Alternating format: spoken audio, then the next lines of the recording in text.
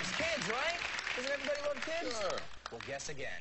Because today, more and more couples are saying no to having children. In fact, our next guest went so far as to have her tubes tied at age 25. Please welcome Monica Leitner and her husband, Kevin, the author of The Childless Revolution, What It Means to Be Childless Today, Madeline Kane. Madeline.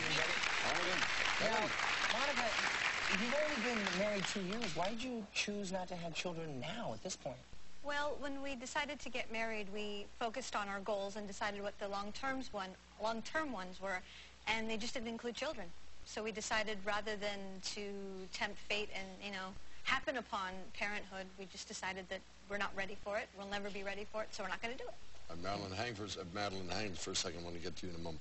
You came from a big family where the women were just so preoccupied with the children. Somebody told me you said they didn't have time to go to the bathroom. Did this influence your decision? Yes, because I saw the reality of motherhood. I saw the good aspects and the bad aspects, and I realized that you have to take the good with the bad. And the bad just was a little bit too unappealing to me. But Monica, but the reality is you're only 25, and you know how people are constantly changing and growing. You're not going to be the same woman at 25 that you are going to be at 30 or even 35. So what if you changed your mind, or if you grew to want to have children?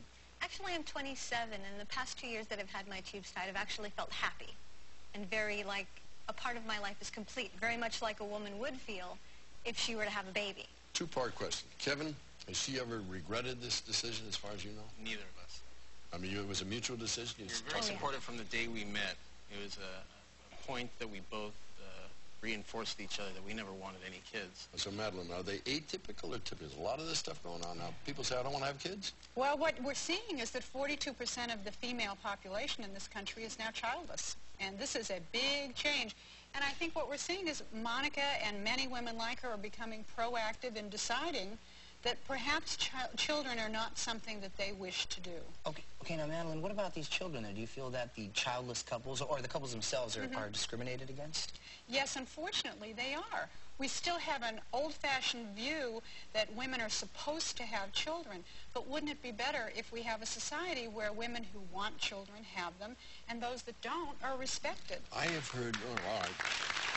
I have heard 1,000 times over in my life people say, well, they're just selfish. Now, what kind of an answer do you have to that? What do you guys say? I say there's 6.1 billion people in the world already, and we're being non-selfish by not cluttering up the world still more.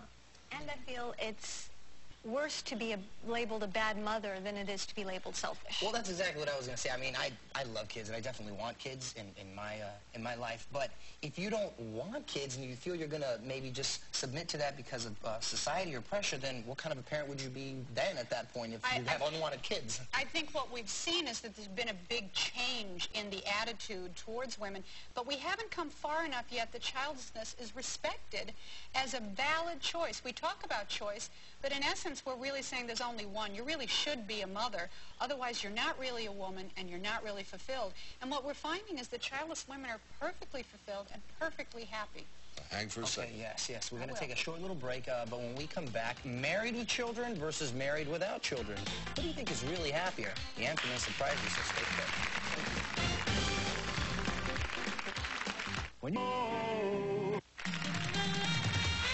We're talking with couples who have decided not to have children, and joining us is author Madeline Kane and Kevin and Monica Leitner. You had a question? Yes, Madeline, are couples who are childless happier? I don't know if that's a very vague question, but well, all the research has proved that they are happier. And when people are threatened with unhappy old ages or that you'll regret it down the line, none of the research backs that up. But I know so many couples that say, God, my children are my joy. I know that's the case with me and my mother. I think that's wonderful. Wait a minute. I've talked to your mother. I think those that want children are happy and should have them. And I think those that don't should be applauded for making a really courageous decision.